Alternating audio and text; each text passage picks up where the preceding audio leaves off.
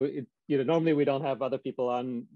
I invited them because we were kind of discussing some of these discussions and stuff on the side, and it was really helpful, and I invited them. They actually joined. I don't know if you guys will get anything out of this because we've already talked about a lot of this, but welcome anyway. You guys just want to describe, just briefly introduce yourself and what you do, and Rosanne might be, I don't think most of the people here know about MLC, so it might be, if you want to just describe that briefly, because that kind of led to this collaboration and discussion, that would be cool. Hi everyone, I'm Rosanne. So Jason and I here run ML Collective.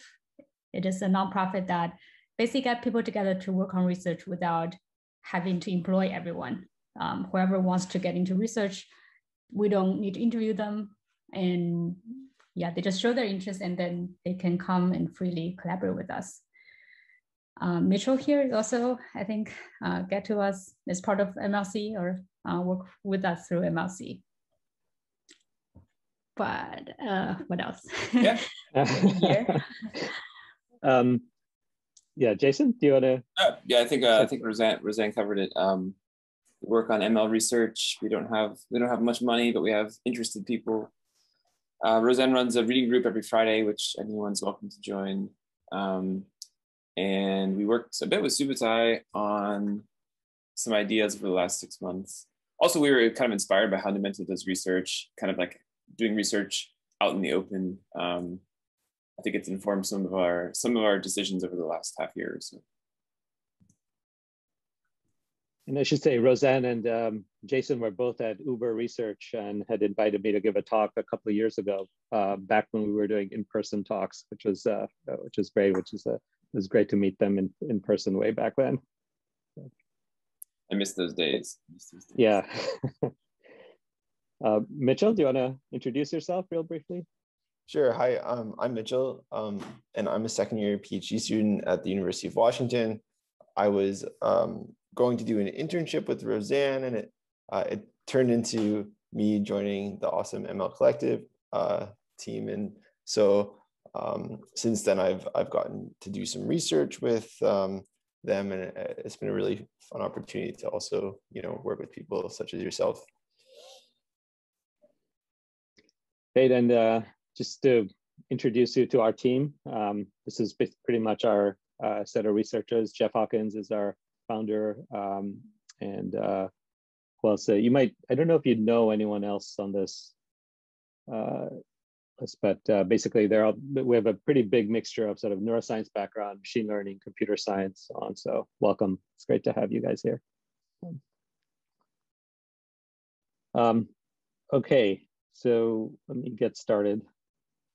Okay, so we're going to talk about small world structures. I'm really unsure what people here will think about this, whether it's relevant, but Jason, Rosanne, and Mitchell and I had a long discussion over, we meet every few weeks, talking about sparsity and sparse structures and stuff. And this kind of led to investigation of small world. And for me, this became a little bit of a rabbit hole. I started reading a couple of these papers.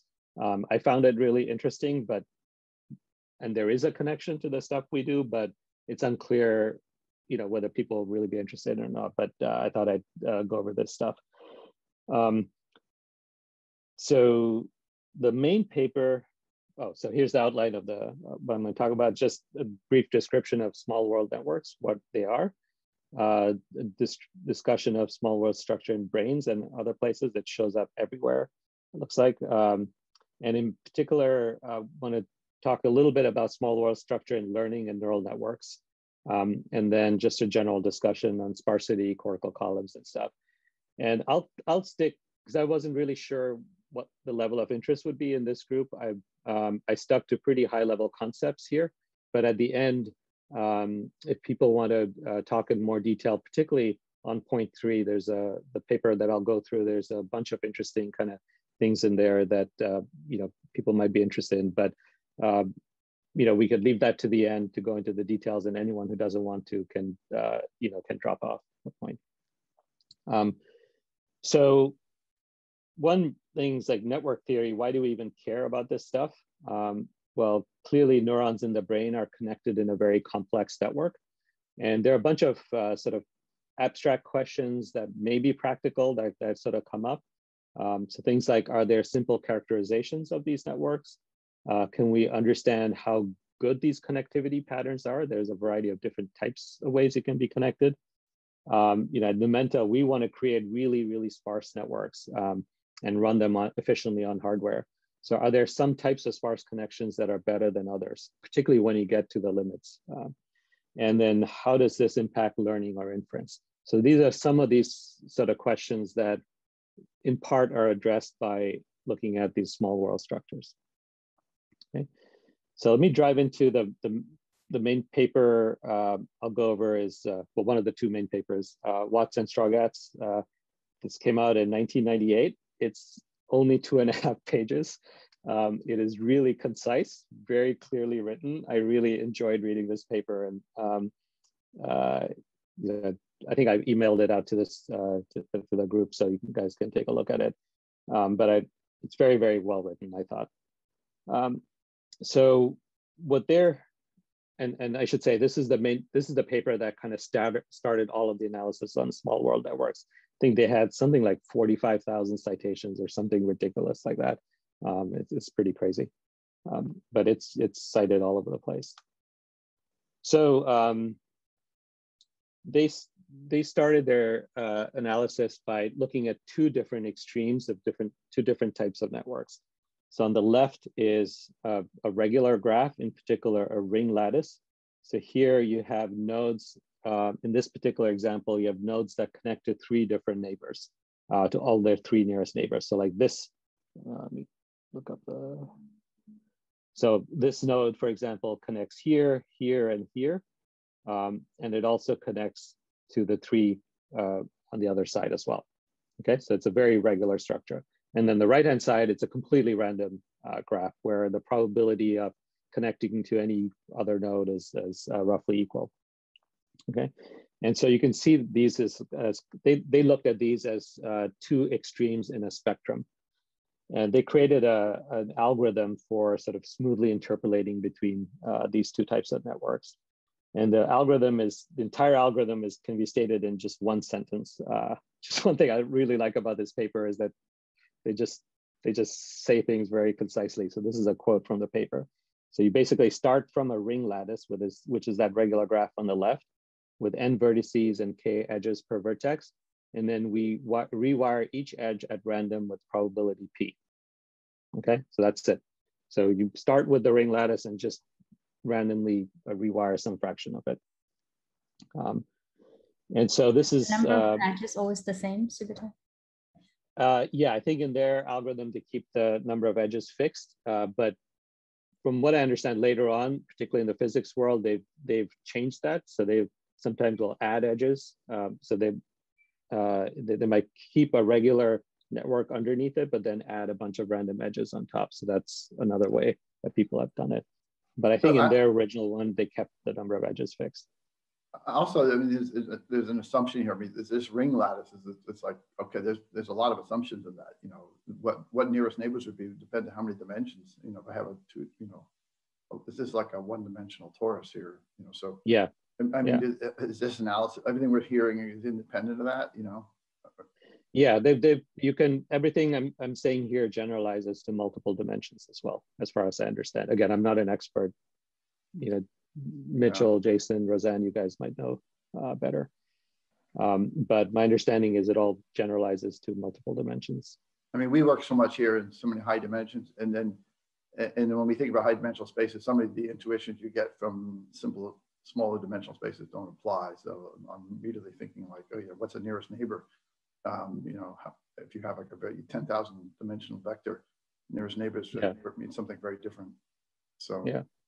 Okay, well, I'll just put it aside for now, but that's the first thing that jumped in my head. Yeah, yeah. So here, this is a diagram from their paper. It shows kind of the spectrum. On the left-hand side, P is 0, which means you don't rewire anything. So you get the regular network. On the other extreme, where you rewire everything, you get the random network. And then somewhere in between is this sort of small world structure. They two different metrics to help kind of characterize these networks. So the first one is the path length, which is the average shortest distance between vertices. So if you look at any two vertices, what is the number of hops you need to get from one point to the other?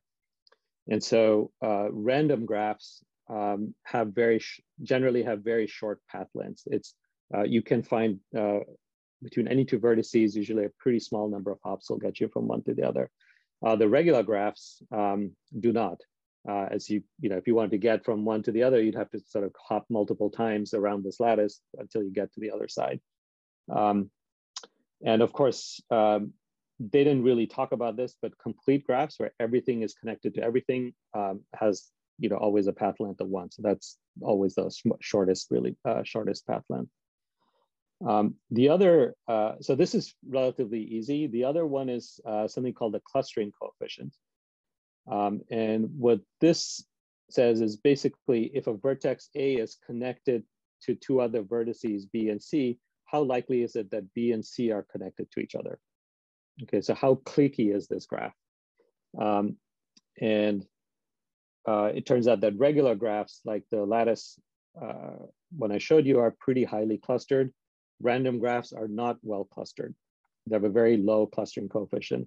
And again, complete graphs are the most clustered. The probability of this is always going to be 1. So you can kind of see both of these here. If you look at this kind of blue vertex, you can get, hold on.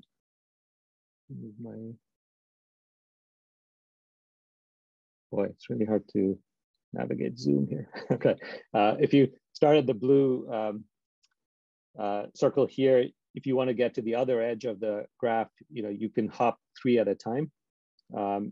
But so that's how many that's going to be the average path length is going to be basically the number of nearest. You look at the number of total nodes divide by the number of nearest neighbors divide by 2. That's roughly how many hops you'll need on average. And then if you can kind of understand the clustering here, this guy is connected to this one here, and it's also connected to this one. These two are also likely to be connected. So you can see that this graph is somewhat cliquish, and that's true for most of the guys nearby. Of course, if you pick someone that's 3 away here, it's not going to be connected to a node that's 3 away there. But most of the guys in its neighborhood, or most of the nodes in its neighborhood are going to be connected to each other. So these regular graphs are relatively highly clustered, but random graphs are not. Let's see.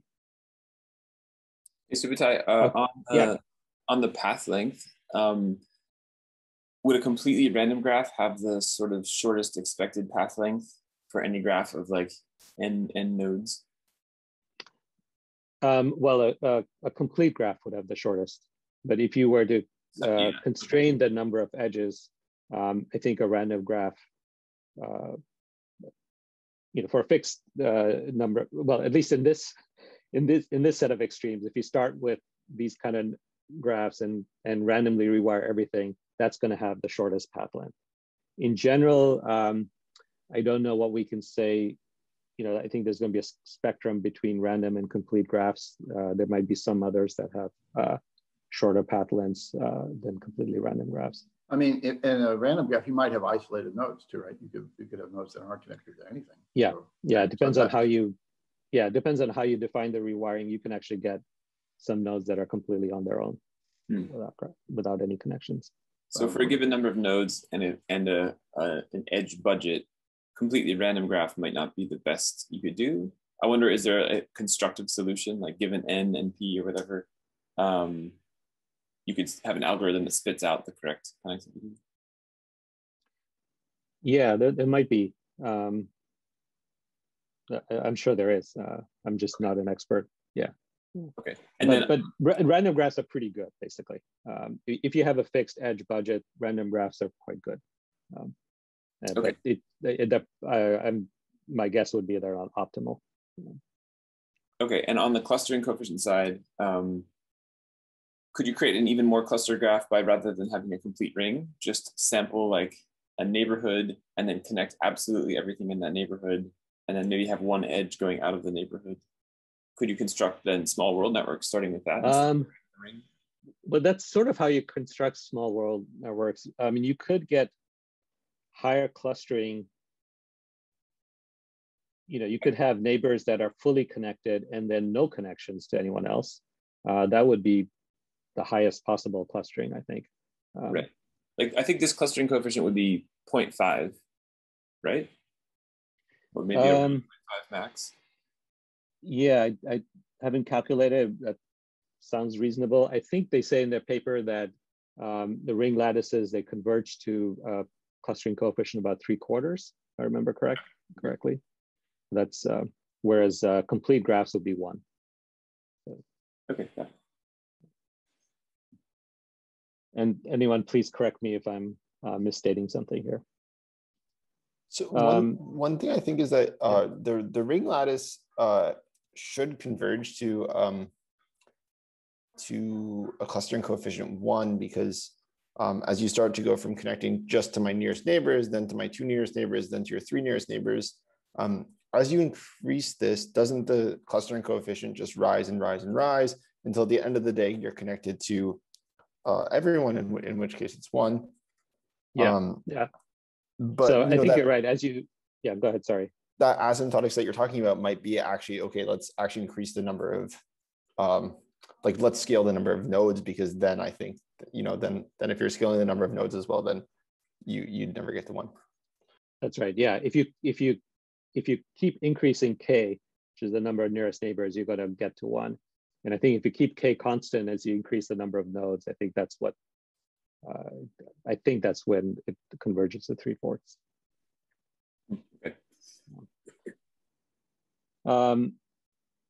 Okay, so what are small world networks? We haven't really defined them yet. So a regular graph has well-defined connectivity and high clustering. Random graphs have small average path length. And so small world networks are somewhere in between in kind of an interesting way. And this graph kind of shows it. So what this graph shows is they plot path length as a function of P, which is these solid dots, and the clustering coefficient as a function of P as these open squares. So on the top left here, you have essentially 0 probability of rewiring. And so that's going to be a completely regular graph. So this has a high clustering coefficient and high path length. These are actually normalized, but we can just ignore this for now. They have high clustering coefficient and high path length. And as you start increasing the probability of rewiring, the path length is going to drop. And on the bottom right, you have a completely random graph. Now, what's interesting is that this is a log scale. And so what happens is, as you start having a very tiny increase in this probability of rewiring, you can see that the path length drops dramatically and gets very close to the random graph. But the clustering coefficient actually stays high for quite a while and before it starts dropping. So there's this whole kind of region in between where you have high clustering coefficients and pretty low path lengths. And that's kind of the magic of small world graphs, is this region here. And so in some sense, these small world networks are very efficient. They have very short path lengths and a high clustering coefficient. Whereas a complete graph would have both, but they're extremely inefficient because you have of n squared edges in a complete graph. So it allows you to get the efficiency of this very, very well. So here's some examples of real networks. Anyone want to guess what this is? Anyone at Numenta? This is a trick question. I can't see any of the text on it, so.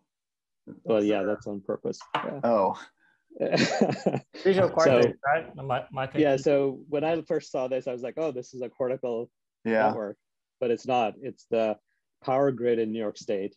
And I think you look at transformers and junctions and stuff, this is what it looks like, but it sure looks like a cortical network to me. I'm sorry, Lucas? My first guess was the second slide, actually.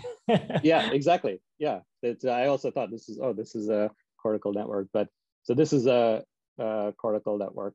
So this is from, actually, this is from Jeff's book, Thousand Brains, but it's originally from Feldman and Van Essen. So they mapped all the connections between different regions of the neocortex, particularly in the macaque monkey.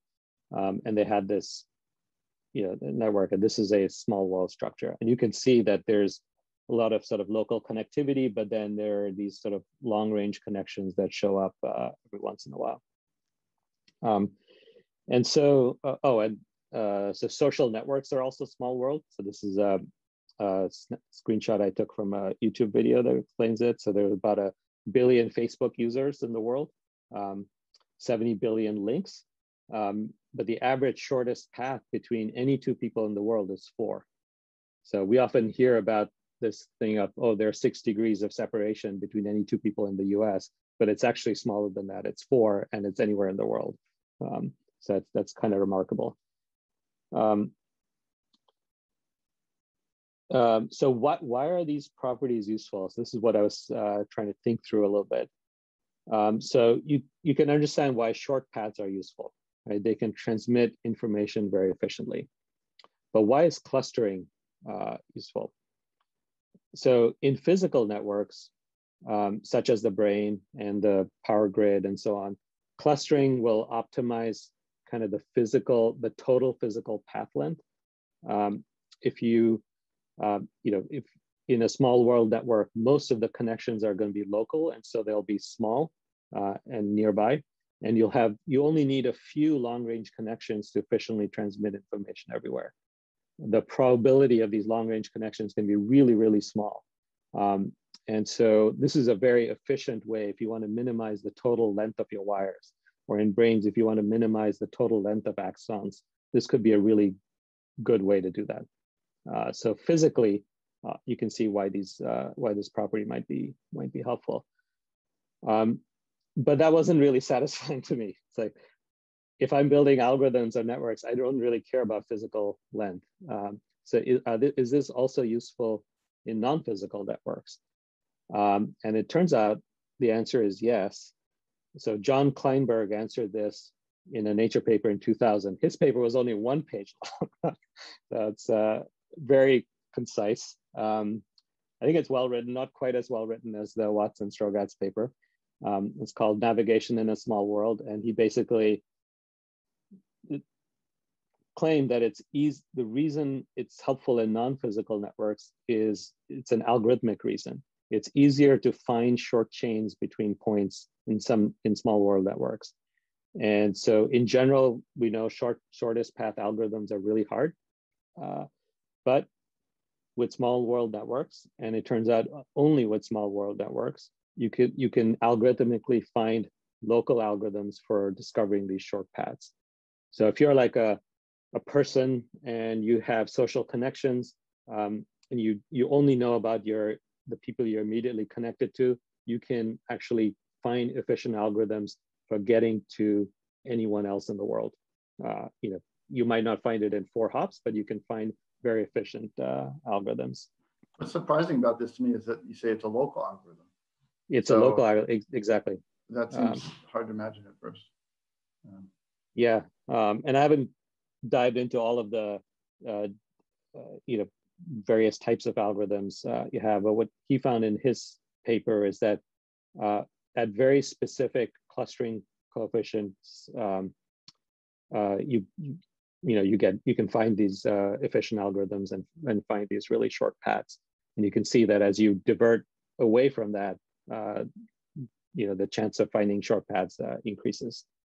He didn't use, I think his definition of clustering was a little bit different, but I think the basic intuition still applies. So this kind of explains a lot of things, like, for example, airline networks are small world, but they have a physical constraint as well, but you can very efficiently find, if you want to get from any place to any place in the world, if you do a web search, it will very quickly tell you what connectivity or what flights you should take. It's if you think about all the different places in the world, this should be a very computationally intractable problem. And actually, because of the small world structure of the airline network, you can find these things very, very efficiently. You can also think about this sort of a thought experiment you could do. Like if you say I wanted to send something, say I wanted to give Joe Biden something, like how would I do that? I don't know Joe Biden.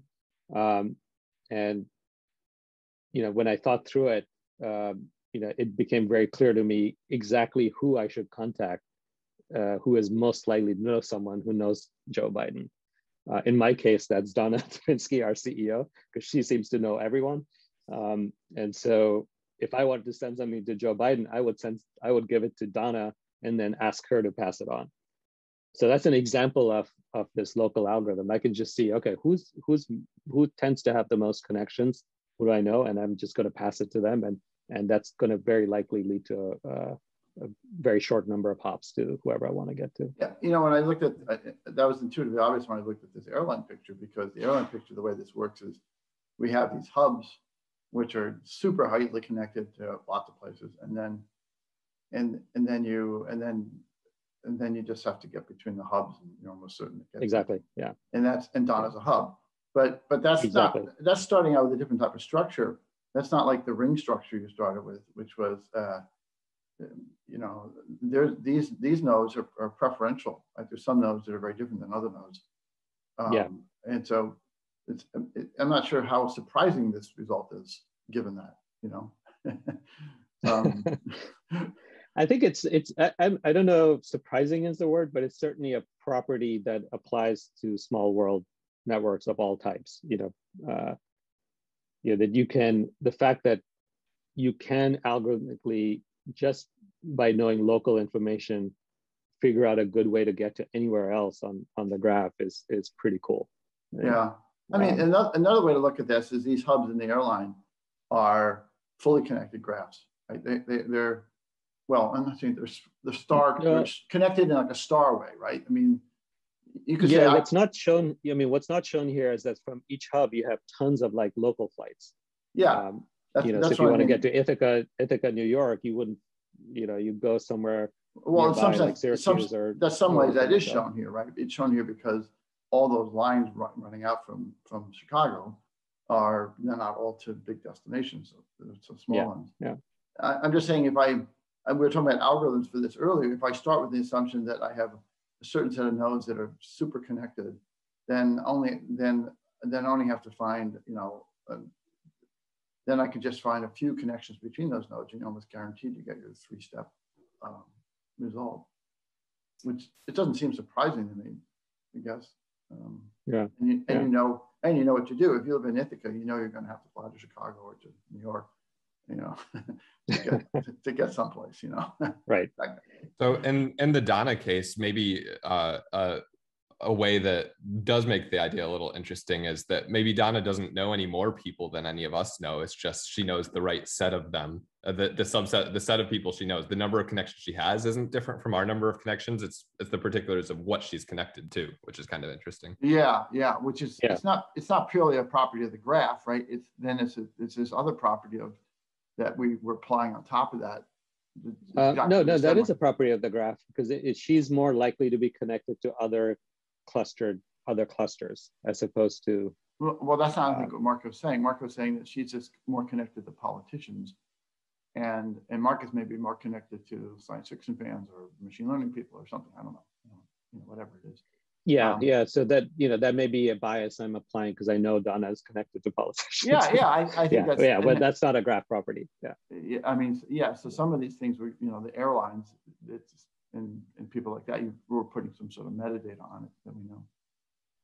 Okay, it just I mean, we started out with a very abstract representation of these networks, and now there's other layers of information there.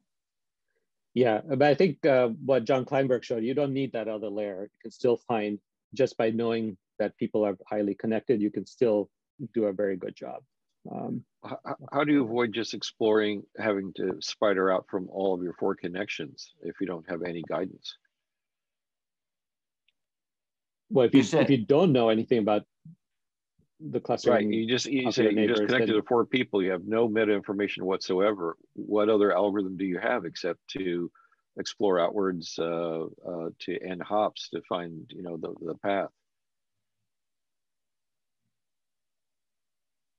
I'm not sure I get your question. Well, So, I think I do. I think it's related to my earlier comment. I was surprised that you said there's a local algorithm, but you're really relying on the fact that you know that some of the people you're connected to are more connected than others, and that's not. I wouldn't include that in the local algorithm. I think what Kevin's saying, if all I know is I'm connected to 4 people, I know nothing about those 4 people, then there's no directed way I can go about this. I just have to try. But if I know that one of those people is connected to a lot of other people, well, sure, that makes it easy. Go with them first, yeah. right? But I would still call that local information. It's just, you know something about the people you're connected to, but you don't know, it's not transitive. You don't know anything about what their connections are connected to. Fine, but then so it's still local information. It's okay, but then it doesn't seem as surprising then. No, yeah. So I know 4 people, and 3 of them know 3 other people, and 1 of them knows 300 people. Well, I'm going to start person knows 300. It seems to me that what you're really doing, or what we're kind of approximating, is you imagine you start with Joe Biden and his distance from himself is 0, and you expand out 1 and the distance is 1 and so on. You basically imagine you ran the whole A-star algorithm to map the distance from Joe Biden to every person. And then what Subutai is doing is saying, okay, I know my distance to Joe Biden is somewhat large, and I know all the people that I know, I'm kind of like mentally estimating who might have the lowest distance and then sending the packet that direction, right? Which is kind of what Kevin was getting at. So if you had no information about this, it would seem like it might not work very well. But I wonder, you're not just sending it to the people. I mean, you're sending it to the people, the general algorithm is sending to the people who have the most connections, right? That's the general algorithm. So I think when the path length is something like close to 4, so Subutai is connected to some hub in his local region, and he has some knowledge about that hub. And then Biden is connected to lots of people, and there's a good chance that this hub knows that hub. Then the whole thing can kind of work. But if you imagine that path length is like 10, so Subutai knows a bunch of hubs whose distance is now 9 to Biden. Biden knows a bunch of hubs whose distance is now 8 to Subutai's hub.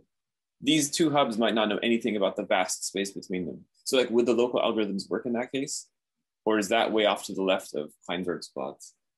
No, I think Kleinberg says that it would still be a relatively efficient algorithm to find short paths. I didn't go through the details of all of these algorithms, but I think even in that case, you can, as long as you're in the sweet spot of the clustering exponent, you can find efficient algorithms. For maybe you might not get the optimal shortest path, but you can get very good short paths. Well, you can, in any of these situations, you may not get the optimal short path. I mean, you might say, oh, I need to get from Ithaca to San Francisco. And I say, well, or Ithaca to, I don't know, some other little, Eureka, California. And you might say, well, I'll have to go to Chicago first. But maybe just by chance, there's a connection from Ithaca to Eureka, California. And, you wouldn't have tested, you wouldn't have guessed that. And then you wouldn't have gotten the right answer, right? But, okay, well, we don't want to beat this up too much. Okay. Switching gears a little bit. So, I talked about non-physical networks and how it can, the key there, the other really nice property is that we can find these algorithms. So the other question is, does small world apply to learning at all? And this is a paper that Mitchell pointed us to, you et al., which I think really does a nice job of answering it. It's 15 pages, not 1 or 2.5 pages.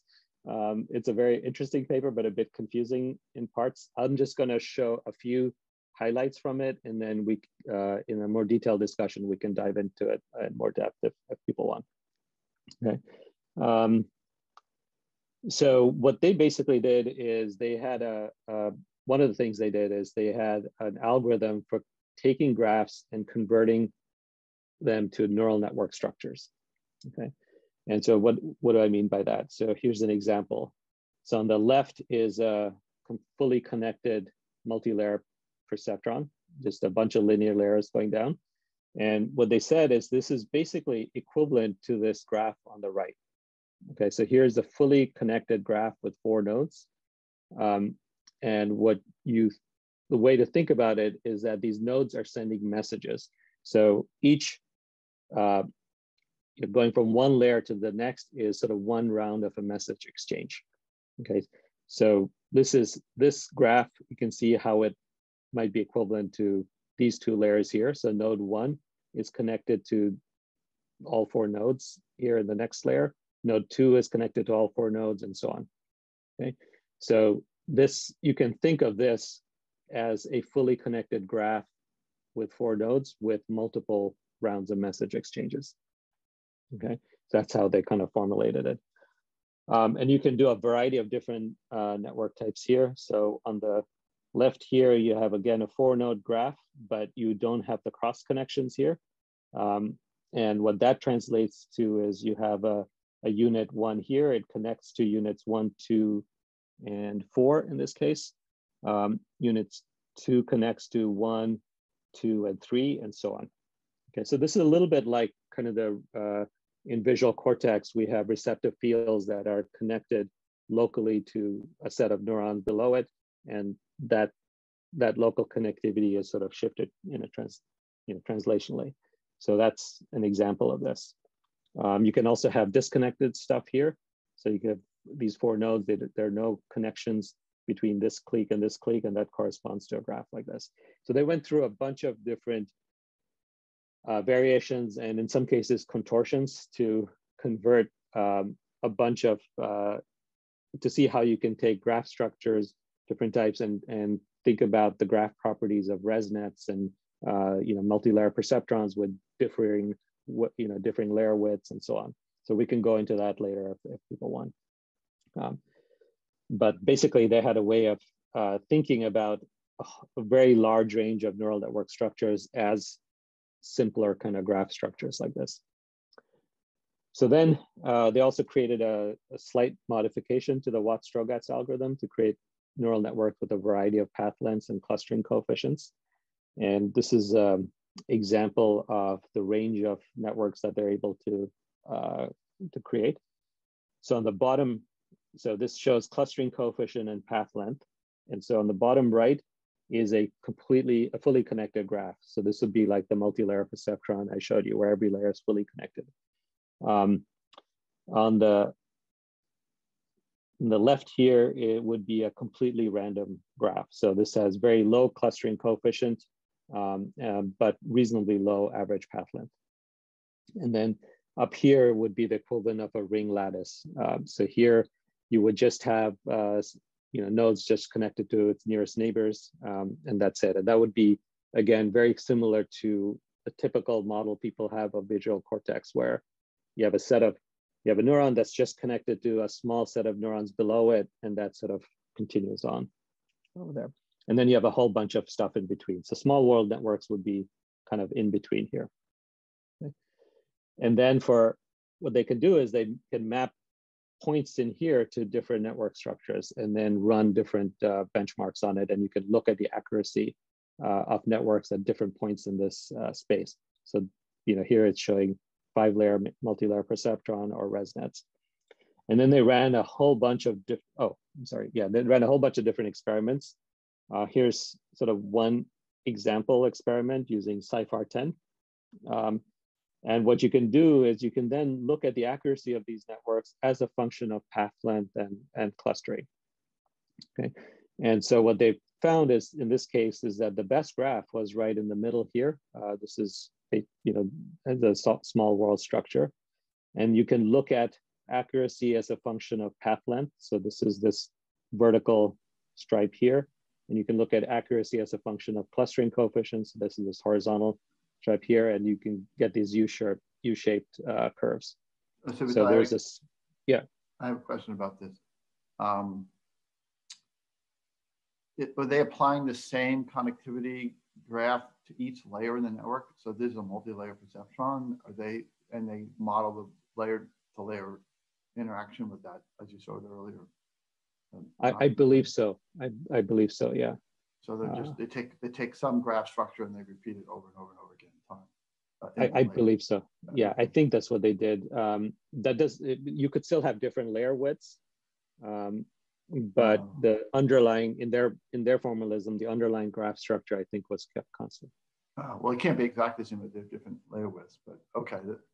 Okay. Well, that's one of the contortions they did, is they allowed, when you send messages, you can have different dimensionalities of the messages. Okay. So yeah, it's kind of, it's a little contorted, but yeah. Okay. Thanks. What's kind of interesting is this looked a lot like Kleinberg's graphs to me.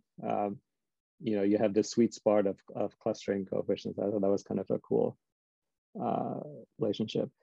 The other thing that's important from our standpoint is what they did to do this is, you know, these graphs are sparser, right?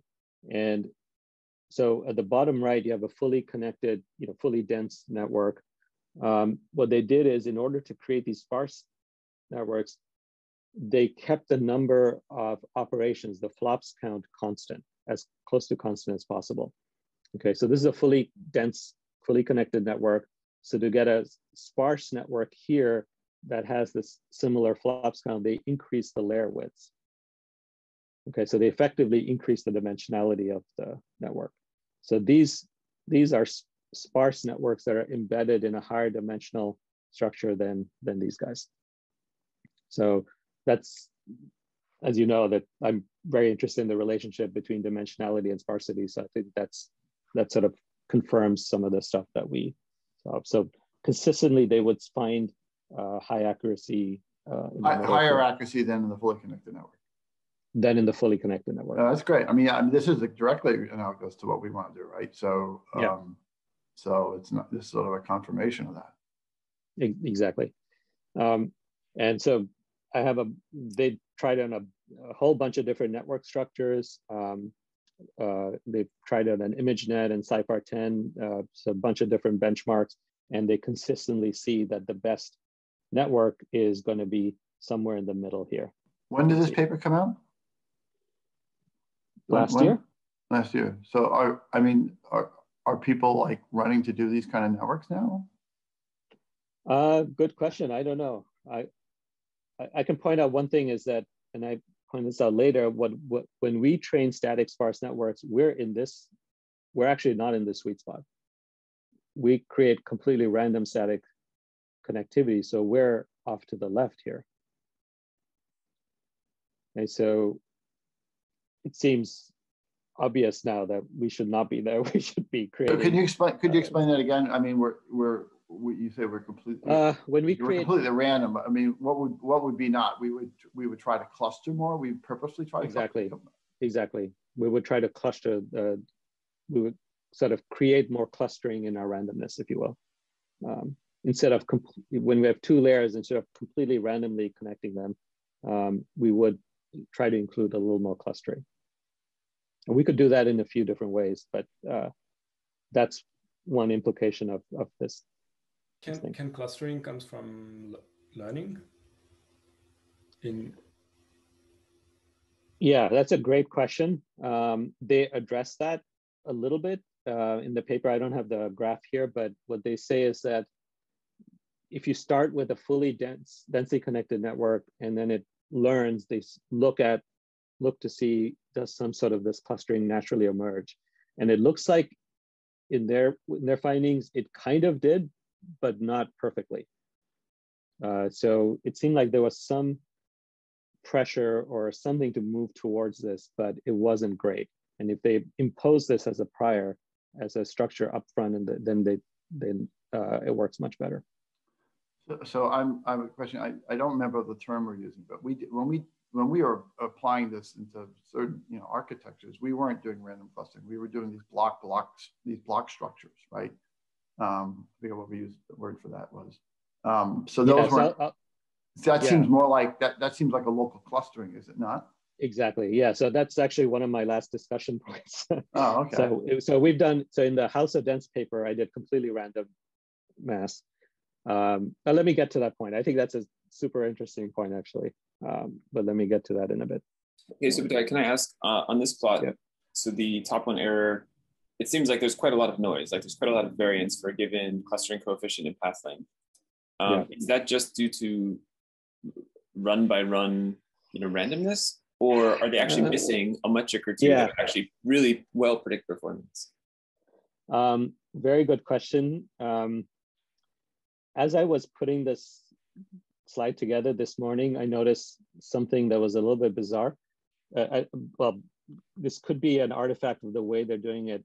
I don't know how literal they are here, but you can see this yellow rectangle here, and they're saying this yellow rectangle corresponds to this graph. Well, this yellow rectangle has a, supposed to look at average path length, but actually it already has a bias towards, what am I trying to say? There is a correlation between clustering coefficient here and path length already in here. So if you were just to look at this bottom part here, where which would be path lengths between, say, 1.5 and 2.5, that would be kind of in this part here. Now you don't see this curve anymore. It's not as clear. It's a good point. It's a really good point. Yeah. So I don't. So there could be a single metric. So I'm not really sure that the answer to your question, actually. So what you're saying is there could be a single metric underlying both of these curves that happens to produce a curve in two separate dimensions, but there's really only one metric that matters. Yeah. What I'm wondering is, let's say we zoom in and just take a little tiny square region right in the middle of this plot. Right. So we remove some of these biases. Even in that square, you're going to have a large range of performance. Is that just this specific instantiation of the graph was lucky or unlucky? Yeah. If so, what is it about that instantiation that makes the graph lucky or unlucky? Could you poke around that graph and find, yes, there are two clusters that are barely connected, or something like that? Yeah, great question. I don't know. I think that would be really interesting to study, because the variance is pretty high here. Definitely, which means we're missing a lot of signal somewhere. Yeah. Totally agree. I think it's a very valid point, and there's more investigation, I think. I guess that sort of calls into question, is it really the small world structure? Could it be something else even? And also, all this graph structure just determines the architecture, but how do they train the network? So all that, how do they control it? I think they did it by having a static mask over the weights, and then they just use regular backprop end to end. I think that's how they did it. Hyperparameters, did you try a lot, or they just set them to be the same? Good. I need to look at their code. Yeah, that's a great question, because we found in our work, each instantiation would also have lots of variance. Exactly. But also here, each dot is like lots of instantiation. Also, there's just so many compounded complexities. Yeah, I think that's a great question, and the question about hyperparameters, I think, is very pertinent. We found that the hyperparameters at this end should be quite different than the hyperparameters here. So it might be that at each of these points, you really need to do an exhaustive hyperparameter study as well to really get the answer. And maybe that might explain some of what Jason was asking about as well. Subutai, could you talk a little bit about on the last slide there, the sparsity element? So you said that this best graph had a certain sparsity that corresponds to its, I guess, but my question is basically, how should we think about these graphs in relation to sparsity? Can we look at, a curve here and say, okay, sparsity is increasing as you go along this average path length and clustering coefficient, or even in the measures versus performance graphs, I would expect that along this vertical line, along the vertical where there's a ton of variance, could some of that be due to just varying amounts of sparsity? Yeah, I don't have a good intuitive feel for that yet. So clearly anything that's not at this bottom right is sparse, almost by definition. But exactly how, percent sparsity lays on top of this, I don't have a good intuition for yet. Yeah, so I wish they had plotted that. Maybe someone else can think of this. I can't think of this on the fly, but anyway, and probably these guys up here are likely to be very sparse. because they're just connected to their nearest neighbors. But unclear here. Okay. What's the magnitude of these layer sizes? They squeeze up and down in order to keep the flops constant, but how large do the dimensions of these things range? Yeah, again, good question. I don't remember seeing that in the paper. Maybe it's in the supplemental stuff, okay. Or maybe they have. I did download their code base and briefly looked through it, so it might be in there. Okay, but that would be another. It'd be really good to know the answer to that, I think. I mean, that would answer the sparsity question too. Once we know that. Yeah, exactly. So I could probably just run their code and just plot those two things out. I don't have to run the training to get those two bits of information. So they saw this in a bunch of benchmarks and network structures, which is nice. So this seems to suggest their somewhat arbitrary construction might actually be at least a reasonable construction. They also correlated the numbers they found to cortical networks. And they found that the sweet spot was very close to the measured numbers from the cortex. So here in this top table here, they're looking at the path length and the clustering coefficients. These are region connectivity, the stuff that.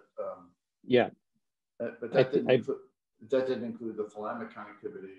No. That's a really weird thing to be measuring.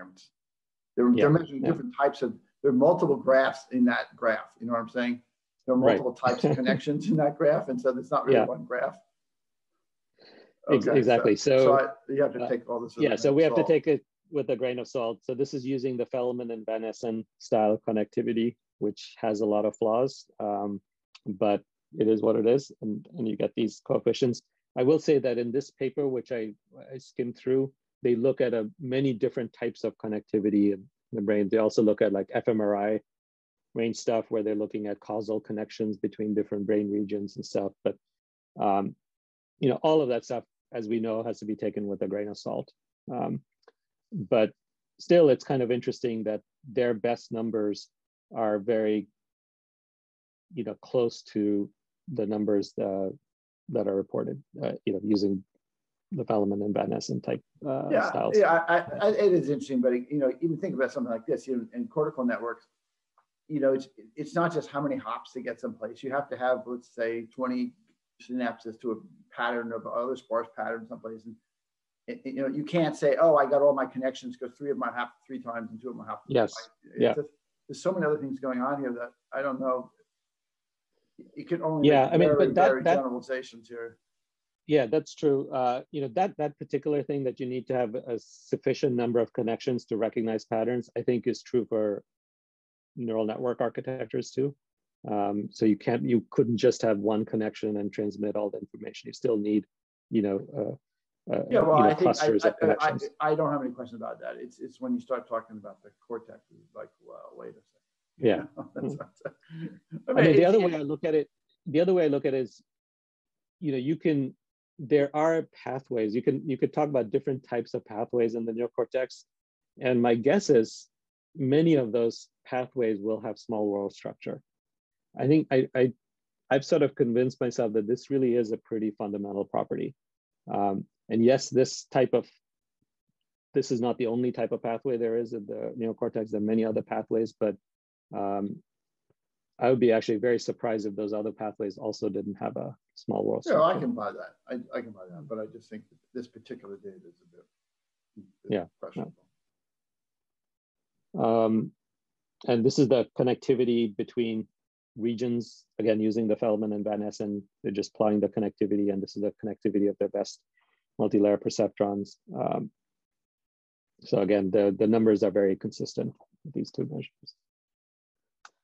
Wait, okay, so sorry, on that last slide, is the CIFAR 10 error for cat cortex? How is that?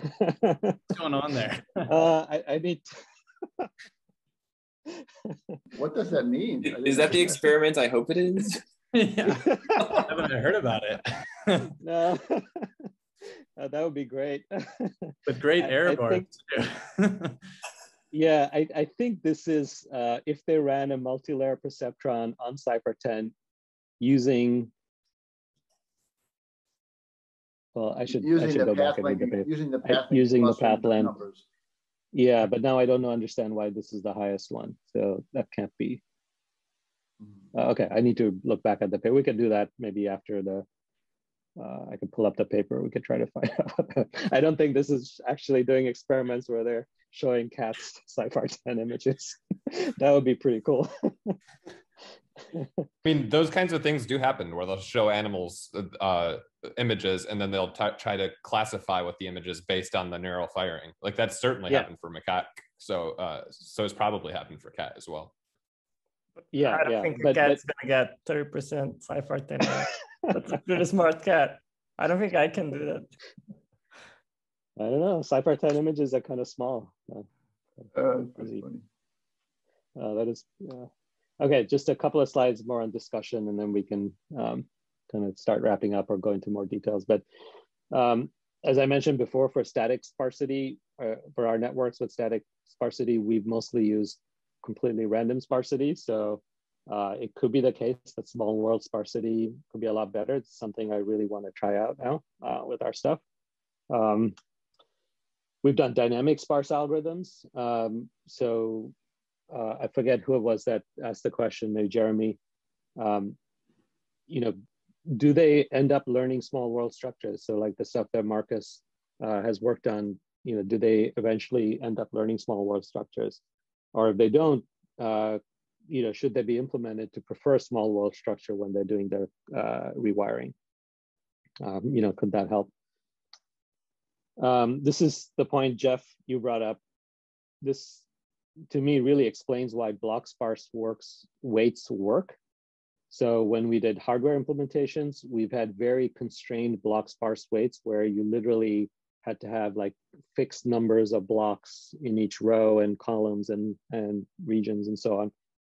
When we first started doing that, we were very concerned because this is really constraining the set of weights, whereas it felt like totally random sparsity should work well because there's fewer constraints. You can really connect all sorts of stuff up. But the block sparse weights might actually be might actually have a small world structure because they're locally clustered, plus you have these other connections. But more generally, small world sparsity could be very good for hardware implementations because you're really limiting, communication is a big issue with hardware implementations. And with small world structures, it seems like you could kind of optimize the communication efficiency or fidelity in there. So if you can map your problem to small world structures, and if you have hardware structures that can efficiently run those, that might actually be a really nice sweet spot for cortical structures or other structures. This might also come up with a relationship as to what should the block size be relative to the entire matrix size. Yeah. Well, in our block sparse implementations, were the blocks fully connected? Each block was you would have a block of weights connecting to another block of weights, and they'd be fully connected. Okay, so what it strikes me then is like, okay, we did that for a hardware constraint. You just pointed out that that's a useful thing. So then you could try to imagine a whole series of studies that were done under that extra constraint, which is that the clusters are fully connected, and that's going to be required because that's going to take most efficient use of your hardware, right? And which is a subset of the general small world networks that have these clustering. And that could be like a general principle that applies to all future hardware implementations of AI, which is really interesting to know. If you explore that particular subspace here, where the clusters are fully connected. Well, the thing is that in principle they're fully connected, but at least I've never examined to see if any of them have been driven to zero after training.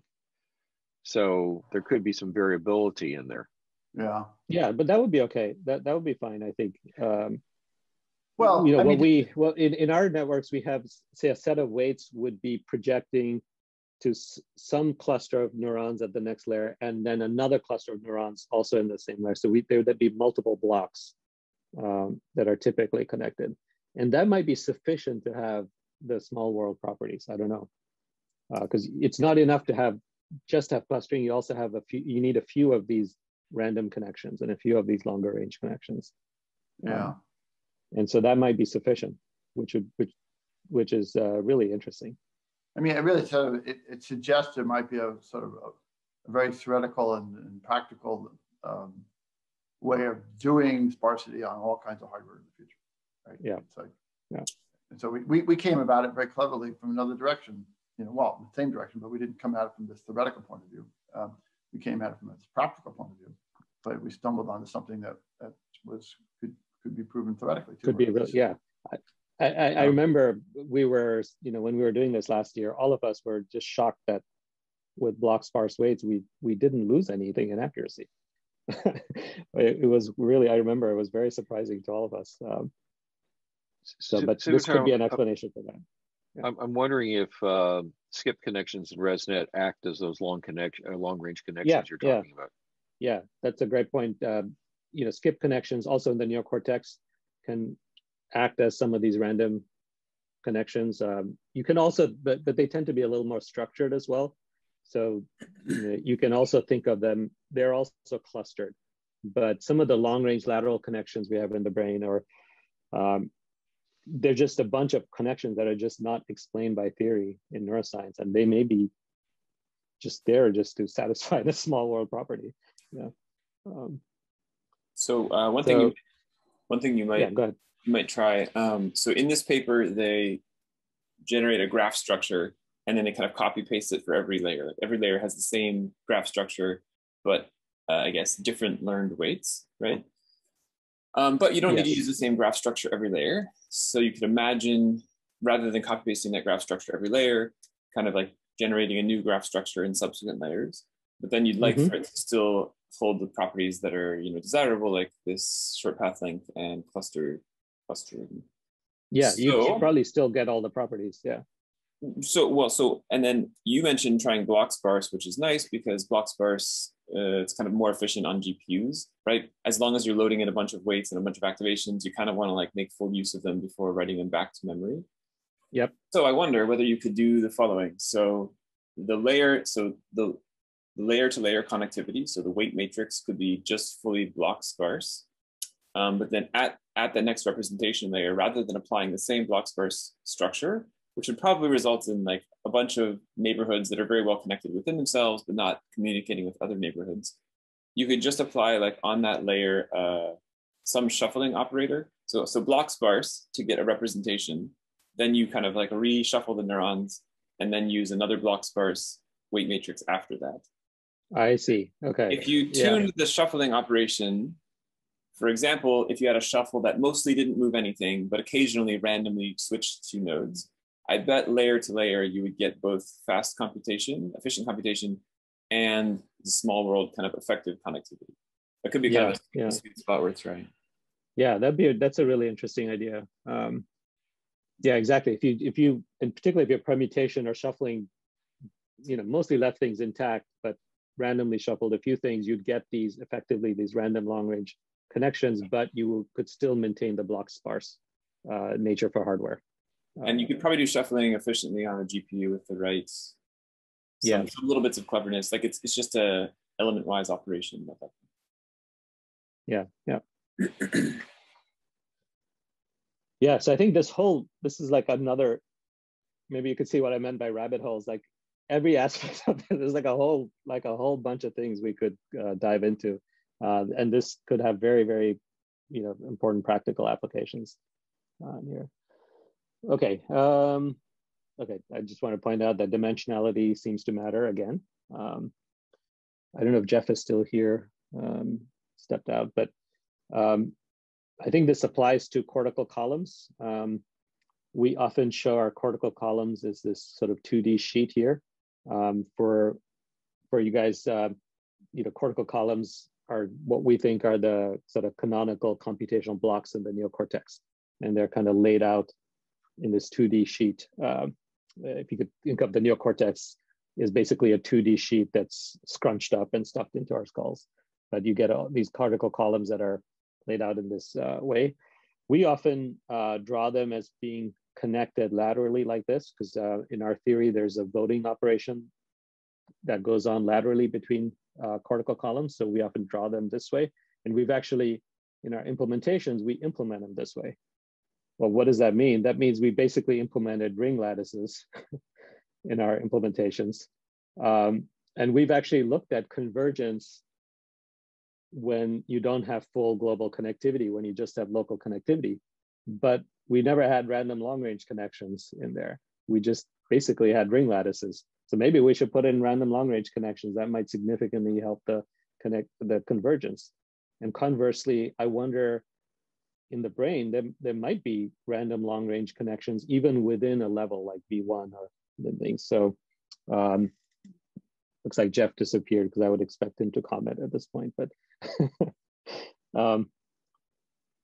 and then more generally, brain-wide, it might be that the number of long-range connections, a small number, should be sufficient.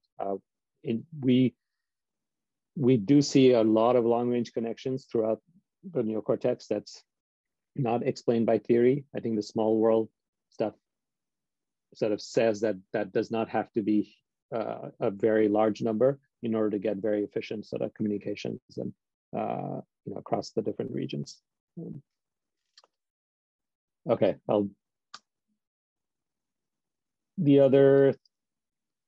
these are less well-formed.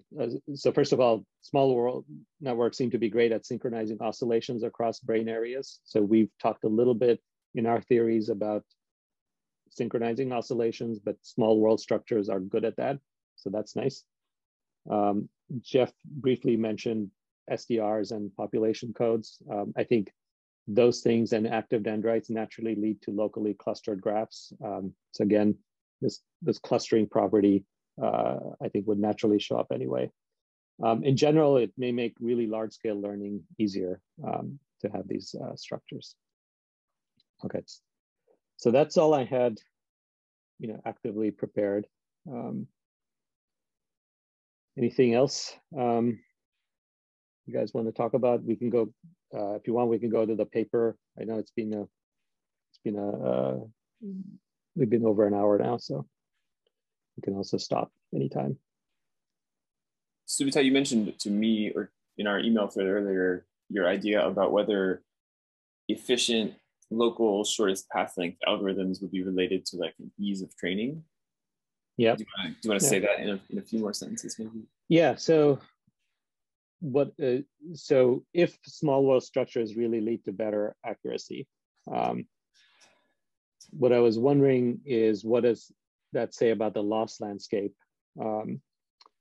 We know that dense networks, if you look at dense networks compared to completely random static sparse networks, the random sparse networks have, the loss landscape looks really bad. It's like extremely lumpy and not smooth at all. I think I saw a paper about that somewhere. Densely connected networks presumably have a very smooth loss landscape. Maybe small world structure gives you enough of a smooth loss landscape to allow learning to happen reasonably efficiently. In the same way that just a little bit of random, a little bit of clustering, or in the same sense that clustering allows you to clustering and long-range connections allows you to efficiently propagate information. Could it be that the loss landscape also looks sufficiently nice to allow learning to happen? And that was just a conjecture. I think it'd be interesting to look at that. I don't know what measures there are of, we could measure the smoothness of loss landscapes, or if there's some other better measure that can characterize this. Maybe speed of learning could be one.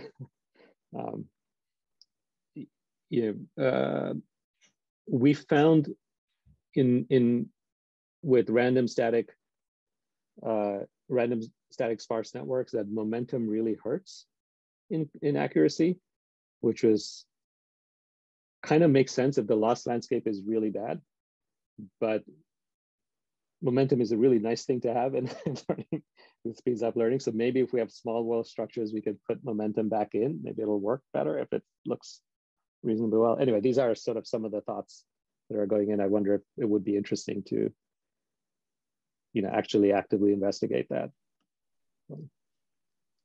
Well, that to me implies that maybe you could integrate momentum in depending upon, say, the local smoothness of the structure around it. So to the if it's oscillating up and down, that to me implies a couple of things. A, it doesn't matter which way the values are. But if basically you get some very strong, stable region, want to kind of converge, quickly to the point where, okay, this is locked on down. And if these other guys are oscillating up and down, I don't really want to magnify. I want to critically damp whatever that is or ignore it altogether. So I think when you're solving a set of, I don't know, stiff differential equations or something like that, what the analogy is that you, if it's not uniformly stiff, if it's variable, you need to have an adaptive technique that looks to see the nature of things. Once you've explored the landscape, characterize the landscape, and then converge quickly on to where you can put your most effort. So I'm sure people have written loads of papers on this. I just, it's not within my reading list, but I think this is what it's implying. That's a cool perspective, Kevin. Did you happen to see our loss change allocation paper a couple of years ago? No. Not many people saw it. We found a really interesting behavior where if you're training all the layers at the same time with the same learning rate and momentum, it seemed, and we measured it later, that some layers kind of like learn faster than others. And then it's like they adapt faster and other layers adapt more slowly. And if you slowed down the slow layers too much, then the whole system kind of became unstable and did create one of these oscillatory modes. But if you sped up the slower layers so that they were then commensurate with the faster layers, then the whole network behaved better. And the way we did this is literally just by tuning momentum. So adding momentum in a sort of a control system sense is just like introducing a time delay. So momentum of 0.9 is like a time delay of 10 steps. So the gradient steps being made have to do with the loss landscape on average 10 steps ago if you're using exponential decay. Anyway, we messed around with just tweaking separate momentum terms for each layer. And we found that we could essentially speed up the right layers and get the whole thing synchronized pretty well. You might like the paper. Please send me a link. Sure, yeah, sure. Yeah, I'll do it. Yeah, I'm just thinking that that's in one dimension, which is between the layers. But I think what this is arguing is that could occur anywhere. I mean, if you consider these things cluster, in these dimensions, then it's with the randomization, you're kind of exploring the space simultaneously, and you would like to be able to learn where it's the most productive to go. And I don't know where you make that decision point, but once you start seeing the shape of the landscape, then a lot of techniques that are used in, momentum is one of them, or Newton's method really, that are used in these large systems of equations and not just two-dimensionally, could be applicable, to this thing to really speed things on up locally. It's harder to visualize how you do that efficiently on a GPU, because GPU likes to look at stuff really uniformly and just ram things through, as much as possible. But it might be worth it if you break it up into blocks or quantize it in some kind of spatial sense. Maybe that would be a way of approaching, something like that, to take advantage of the fact that this corner of the tensor is going to be stable and this one's not, so adapt appropriately. I look at the fact that when we put the block structures on in, and we pick a kind of random structure for the blocks, the rest of the network has to kind of adapt to route the information through those blocks. So there's that aspect of it as well. If you make it too sparse, then there's not enough channels to, you have like a really bad autoencoder. You just don't have enough capacity to get things through. If you make it too dense, that it has all these alternatives, which means, you know, things can back and flow and oscillate because there's more than one way of doing this thing. There's no clear winner sometimes. So I think the sweet spot is partially due to the fact that you give enough variability that you can find a solution, but not so many that you spend infinity looking for what the optimal one is. So you know, on many levels, this small networks kind of small world networks make sense to me, because the extremes obviously have problems, and there's obviously going to be a sweet spot in any one particular thing. And I think your point of saying that we don't necessarily use the same structure on each of the levels is true. From a hardware point of view, if you're working on a level, you would like the in and out graphs to be identical across the thing, so you can use the same allocated hardware resources, the same DSPs, whatever, to kind of churn through the thing. And if it's variable, you basically have to find the worst case, and then you throw away computrons on that. So there's reasons for. I'm sorry, I have to leave. Apologize. Thank you, everyone. I'll have to do something before our next meeting. I'll see you. Bye. Yeah. Okay. We should probably wrap up in a few minutes, because we all have a noon meeting as well. But okay. Well, anyway, cool. Well, does anyone know of good efficient ways to measure the loss landscape in some ways, or to characterize it? I'm not too familiar with that whole area. I mean, we could do brute force, but that's not very good.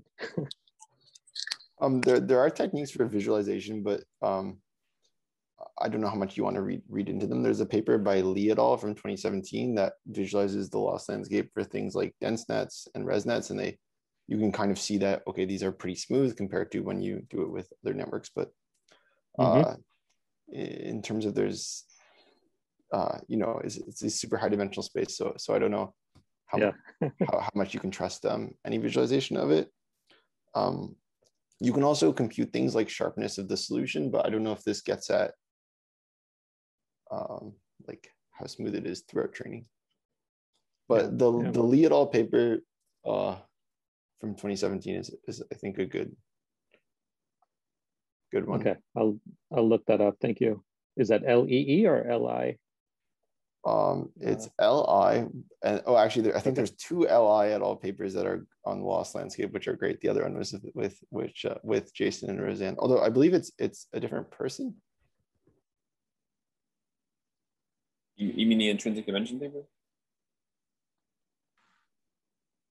Yeah. Do you mean that? Yeah. Just one thought: if you guys do want to pursue this direction, in particular, if you do want to switch from your random sparsity to some type of structured sparsity and then try training networks and see if they happen to work better. Jeff mentioned or alluded earlier that there's this awkward choice of a one-dimensional domain to start with, this ring graph, or you could just as awkwardly choose a two-dimensional domain to start with. But in any case, you might not want to have to make that sort of choice. So there are methods of generating small world networks that don't require you to choose this type of manifold up front. So I think Mitchell could probably talk more about this. There's like a Barbasi, Albert, something or other. Intuitively, you can start randomly connecting things, and then when it's time to make a new connection, you can evaluate all possible connections, and you could say directly sample, do I want to connect to one of my neighbor's neighbors or not, and just assign a probability for that, which doesn't imply any dimension in manifold. Mitchell, anything else to add there? No, although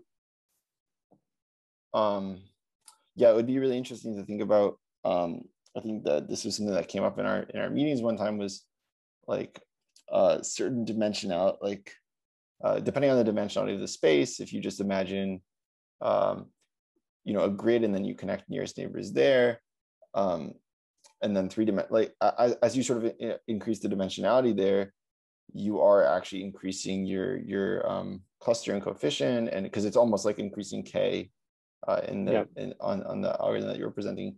So it's like, it would be interesting. I mean, okay, I don't know what I'm talking about here, but it would be interesting to see what sort of sparsity patterns are induced, for example, in 2D versus 1D, and in 3D versus 2D, and you know, maybe I don't know, like whatever. if there's any sort of thing that you know that the brain looks like, to see, okay, for this sort of topology, what's actually this sort of nearest neighbor graph that's induced. So just applying this random switching algorithm to just other things that aren't the ring. Yeah, that's a good idea.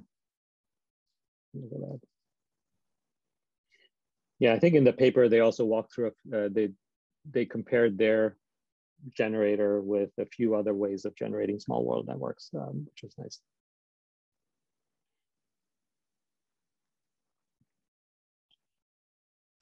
Okay, anything else? Other questions?